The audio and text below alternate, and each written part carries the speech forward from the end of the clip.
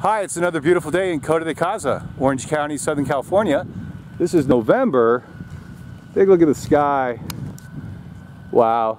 This is Southern California, perfect November day. How about that? So I'm in the 10th fairway, so par 3 here, of our golf course. And our golf course doesn't have a clubhouse turnaround, so you go 10 holes down and 8 holes back for 18 holes. So lined by these Peruvian peppercorn trees, Schinus molle on the right, and we have some Coyote Brush. But I want to talk about this plant here that kind of aligns this swampy, disturbed area, and this plant over here a little bit as well. So this guy here, I'll take this one here. This is a Coyote Brush Baccharis pilularis.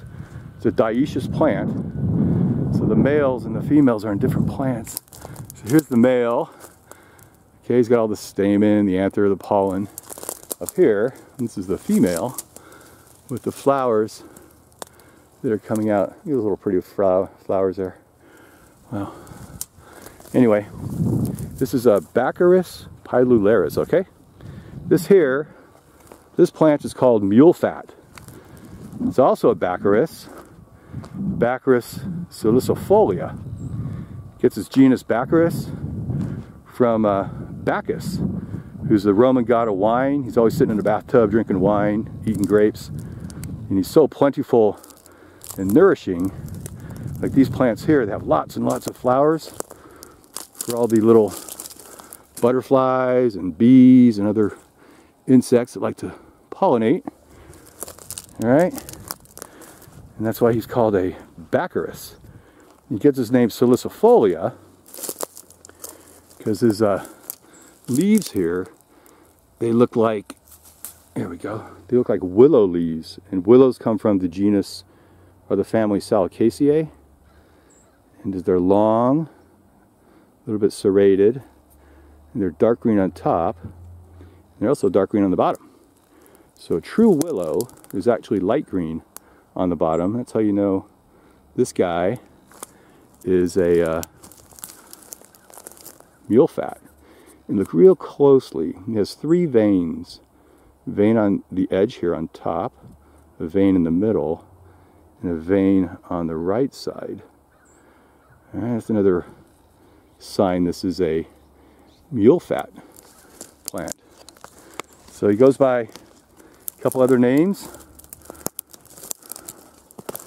of our mule fat here.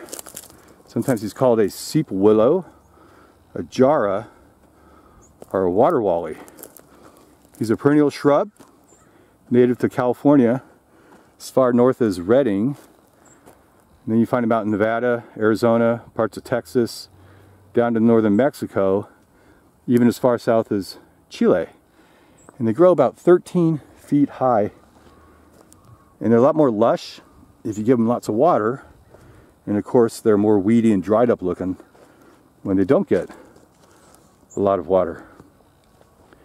So, what else did I tell you about this guy? Well, he's a little bit sticky.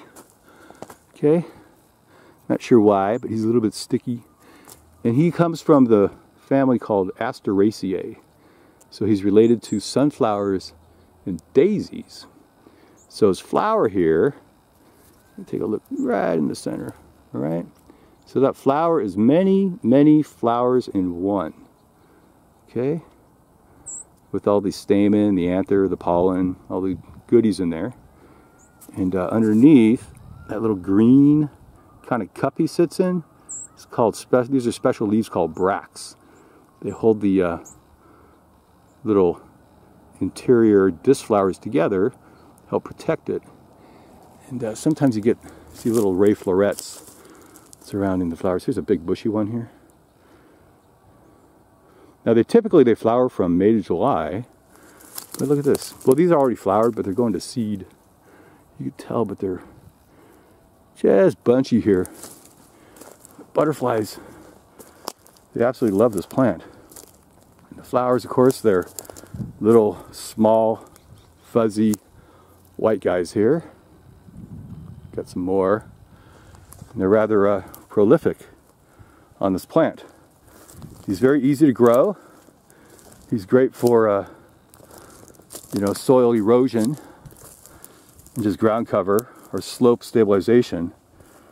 He's called mule fat because you feed it to your mules. All right. And then if you're, it's a famine plant too, so if you're really hungry and starving, you pull up some new shoots down here. These are a little older, but you got some new shoots, and you got to grind them up, and you could actually eat them. But I think that's a bit of a sign of desperation. So medicinally, you get a concoction of leaves here and stems. You grind them up to help treat some feminine hygiene concerns. Here's one here. Look at these. See, they're going to seed, and you get these little tufts of seeds here that just float away in the wind, and then they just resprout. They're pretty easy to grow. You grow them from seed if you want. You also cut off a stem here, and you could just plant in some growth hormone, and the thing will come right up. Now otherwise, for medicinal purposes, you can take a concoction of the roots and the stems, even the leaves, and you grind them all up, make a little pasty substance. You stick it on your open wounds, you put it on bruises, or like insect bites, and it works pretty good at keeping down a little pain.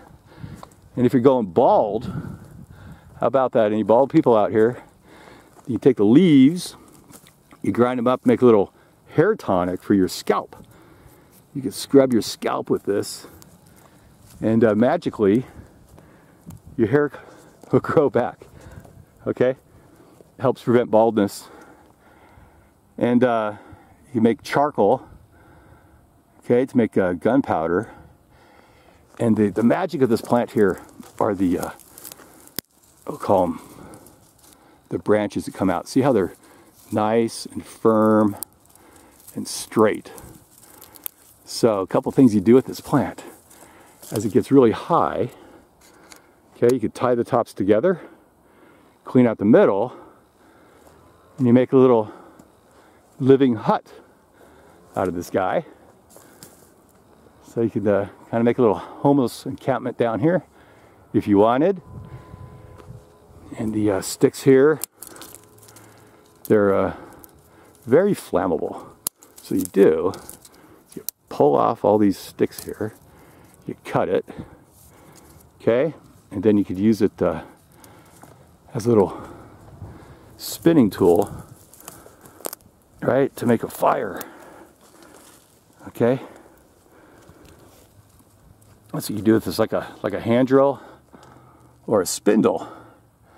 You kind of spin it around with your dry leaves and a rock or two. You can make homespun fires. Also use all the sticks to make little traps to catch, I don't know, bunny rabbits or little birds if you want.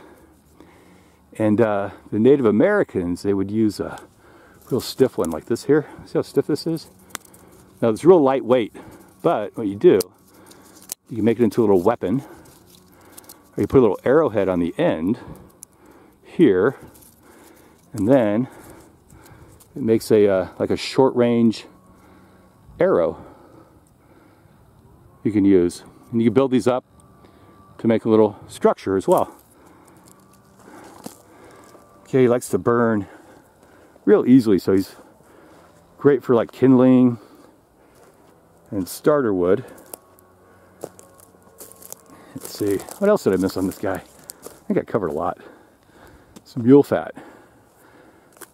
So it's kind of a not very pretty plant, as you can see, but he's really essential for our California little chaparral and washed out areas.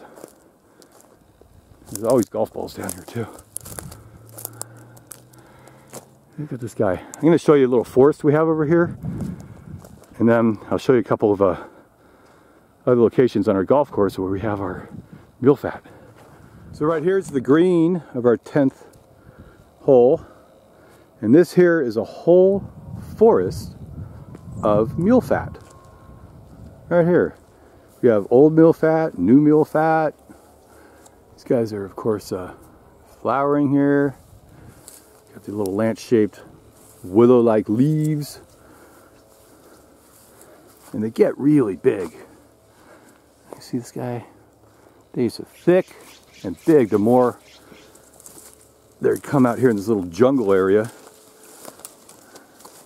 Now this is also home of our mountain lions, so hopefully I don't get eaten today. We have 3 mountain lions here that I know of. Wow, look at this beautiful mule fat. We also have a lot of golf balls that people shoot over the green because they spear it or something. Here's a golf ball. Here's a practice ball. That's too bad. Practice balls around. Get more mule fat up here. Look how dense this gets. Just crazy. Wow. These are all practice balls, believe it or not. So you see how woody this gets? Down here in all this wood, right? You make bow and arrows, you make little traps, you make your little hut. You use it for, you know, spinning wood to make a fire. Absolutely beautiful plant. This guy's probably 13, I don't know, 15 feet high. This whole brush.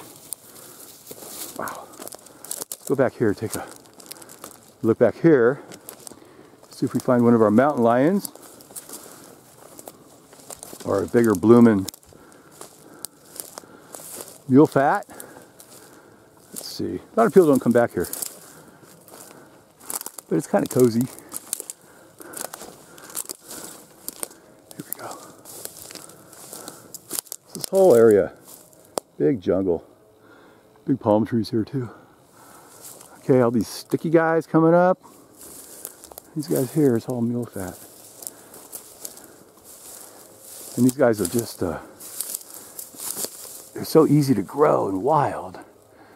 They just grow out here for years and years. And when the Great Depression hits and you're starving in famine, you come out here and you chop down those little trunks down there, okay?